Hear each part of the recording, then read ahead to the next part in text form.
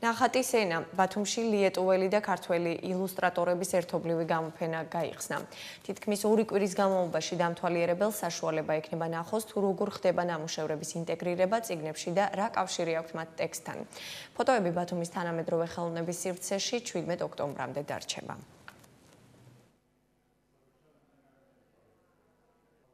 ეს არის 17 ქართველი და 15 ლიეტუველი მხატვრის მიერ შექმნილი ილუსტრაციები. 2 დღის განმავლობაში ბავშვებისთვის სრულიად უფასოდ ვორქშოპები ტარდება, თუ როგორ უნდა ჩატარდეს ილუსტრაციები. გამოფენა 17 ოქტომბრამდე გაგრძელდება თანამედროვე ხელოვნების სივრცეში და ნებისმიერ დამთვალიერებელს სრულიად უფასოდ შეუძლია ეს ნამუშევრები ნახოს და შეიცინოს.